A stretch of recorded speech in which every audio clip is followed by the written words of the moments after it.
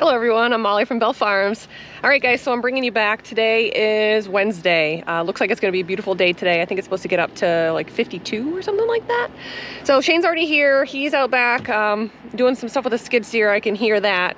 But my plan for today is to get my tractor washed. I have a new hood for my tractor. So I'd like to get my tractor cleaned out and washed. I did not do that at the end of the year last year. I should say at the end of fall tillage, I did not do that. So I definitely need to go give my tractor some TLC. So that's the plan for today. I'm sure there's some other little stuff I'm gonna get into, but we'll go check out and see what Shane's doing.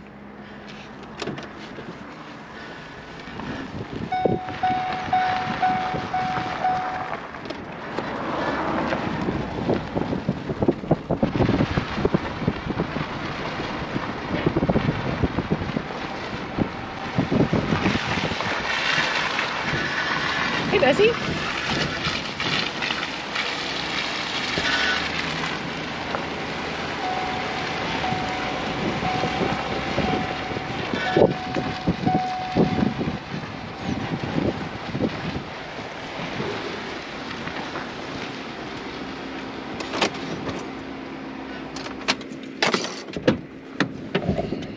All right, guys. Looks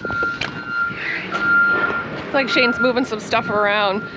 We have put some equipment into that Quonset already. I see him, he's driving in the container. I'm gonna get my microphone on so you guys can hear me better, and we'll go check him out and see what we're doing. All right guys, so in this box is my new hood.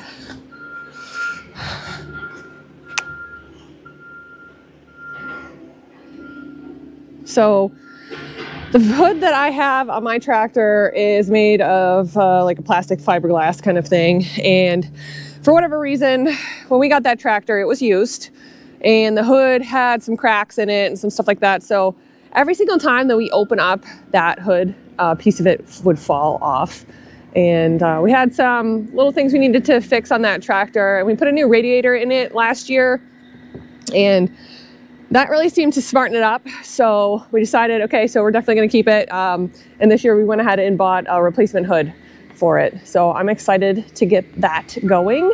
I do need to get the decal kit for the hood. So we'll have to go on the John Deere website and put in the information for the tractor and get the decals for it, because right now it's just green. I was in the pen this morning getting eggs, and I get to the post office and I have eggs in my pocket. So maybe I'll make these eggs for lunch or something. I'm not sure.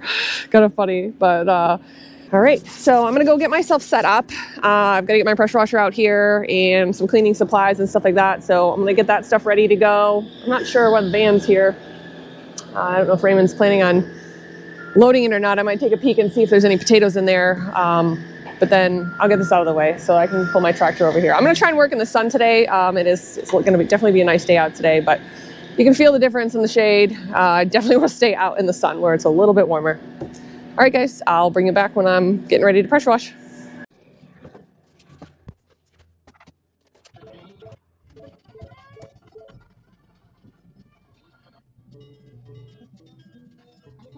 So what is your plan? Whatever. Whatever, okay. Play around out here, clean up. Yeah. All right. You're just gonna pick up shit out here? Mm-hmm. Okay. Drive around, do some stuff. She was happy to see me today. Bessie Bass? Bessie Bass. Look what I got, Bessie. I got treats.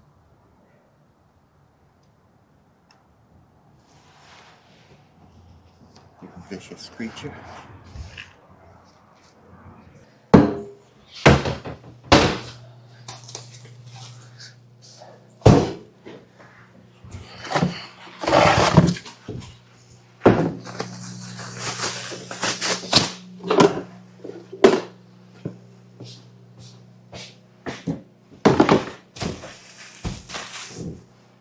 All right, I don't think I need anything else in here.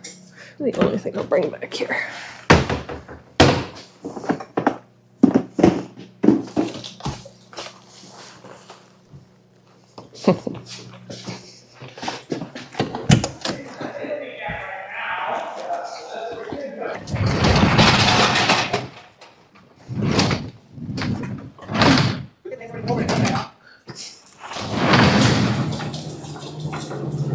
Kind of a pain.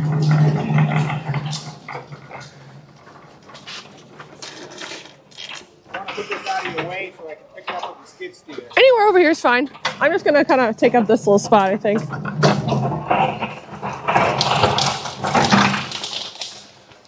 I guess I need this hose. Do we have another hose? There was one on that reel. It's out back. Can I borrow it for a little bit? Okay. I'll get it for you.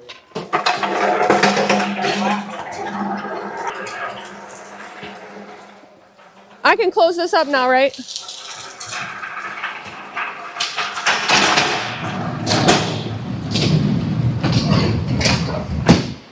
I gotta show you guys inside the case fan. All right, so the last video was us packing on Friday. Today is Wednesday. So we're gonna go in here and check this out because it's actually a lot of potatoes that have come out of here in just one load. We packed yesterday.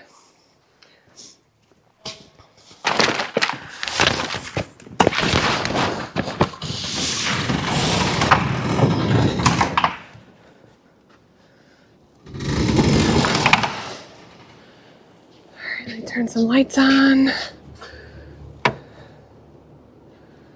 Yeah.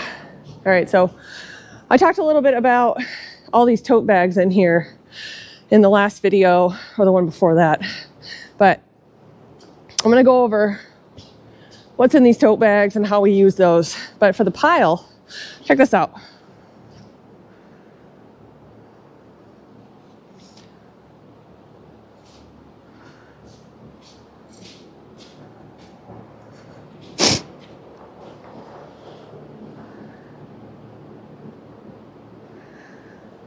So I have revised my guess on how much is left in here. I think that there is 2 loads left in here, 2 full loads. So when you guys saw the video on Friday, we said 4. We took 1 out already. I think there's 2 left, so we were off by maybe 1, but still might change. You never know. There's a lot of chefs in this pile though. I mean, these are some big potatoes in here. We had a really nice crop this year. Lots of potatoes. So we've got the culverts up here that are stacked upright. We'll get those outside. So all of these tote bags.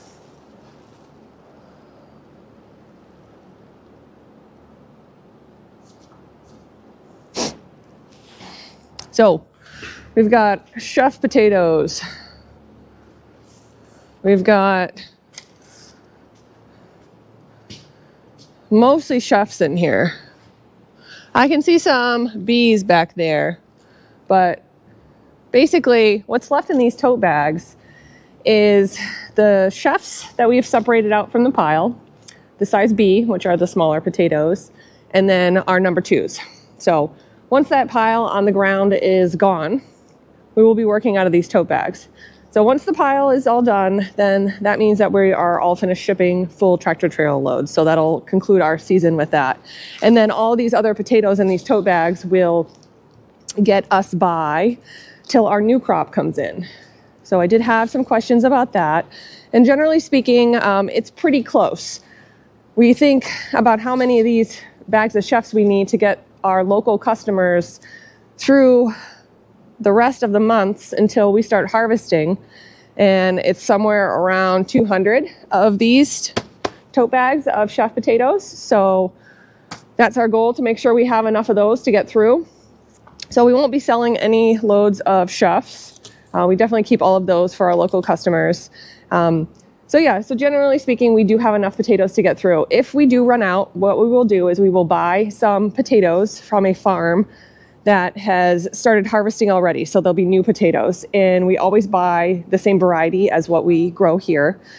So our customers have a very comparable product. So they're obviously are happy when that is finished and we start harvesting our own potatoes, but it's just enough to get us through for, you know, a few weeks usually is what it ends up being, if at all. So last year we did have to buy a couple We bought, I think, a whole load of potatoes. A whole tractor trailer load of Chefs, I think. I don't really know. Don't quote me on that. I can't quite remember. But we sell them in the 50-pound bags from the farm that we purchased them for. So they will not say Bell Farms on them. They would say, you know, Swaz Farm or whatever it is, wherever it is we get them. We don't repackage them into our bags. We sell them as is. And it's only 50-pound Chefs is what we buy. So we have a pretty good stash in here. We're still going to get a lot of tote bags of Chefs out of what's left in this pile here. But yeah, so that's kind of how this works. Once the pile's done, we work out of these and we'll just bag per order. And that usually equates to 1 to 2 days a week that we'll do some bagging. And it's not like a full day of bagging like you guys have seen in our videos. We usually will lift these tote bags up over a hopper and then we'll run them through a line, or we'll just run them through a bagger and hand sew them just like you see us sewing the Chefs and stacking those. And we'll do however many pallets we need for that week's deliveries. So that keeps them nice and fresh. And I just want to show you guys, like, you know, these potatoes, they don't have any sprouts on them or anything like that. And they'll get regraded one more time when they go through the bagger into the bag. We take a look at them again. But yeah, so that's what the storage is looking like today on Wednesday. All right, guys, got my supplies ready here. All right, so I'm gonna go get my tractor started up. Shane's gonna do some cleanup on the skid steer.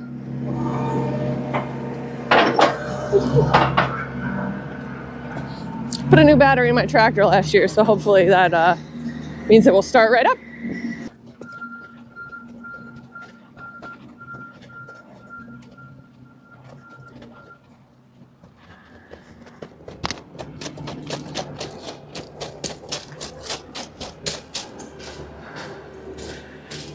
So this is the stuff I was talking about here.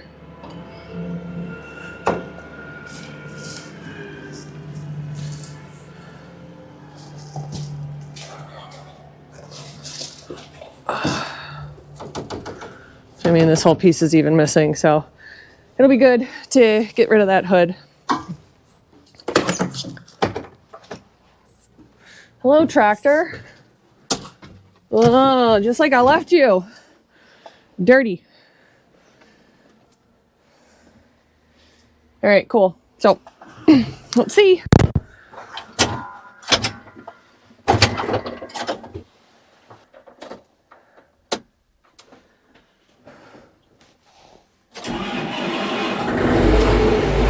Just like that. Awesome. So what I've got to do in here today is I've got to take out all the stuff and then I'm going to blow out all the dust and clean the windows, and then I gotta pressure wash the outside. So we'll see. I might just pressure wash the outside. We'll get that hood on and then I'll clean the inside. So I'm gonna let this warm up for a little bit and then I'm gonna drive it over and start cleaning.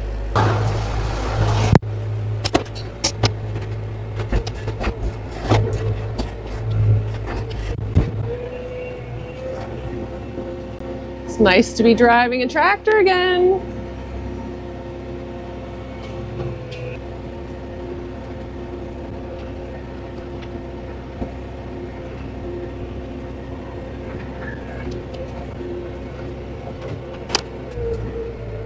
All right, so just gonna shut it off and we'll go out and start cleaning.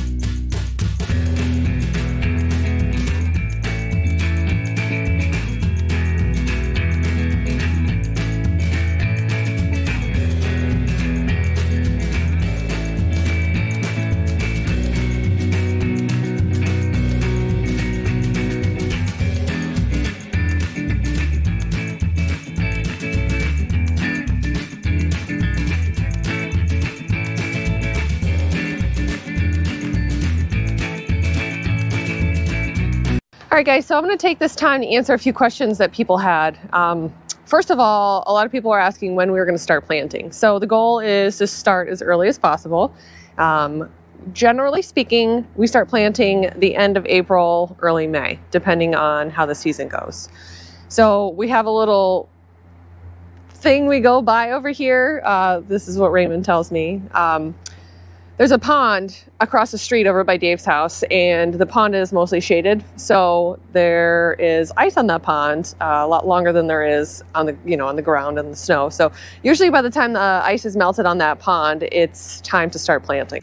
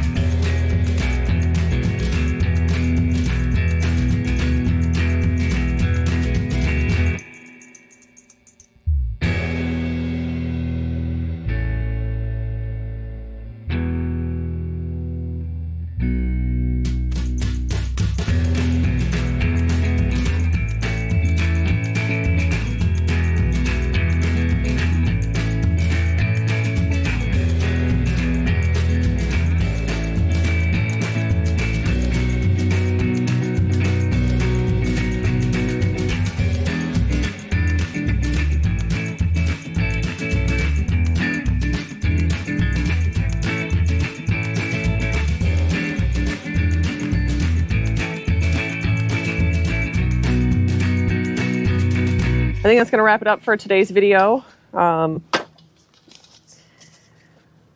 Didn't quite get the hood out of the box, but I didn't think we were today anyways. All right, guys, thank you very much for watching, and we'll catch you on the next one.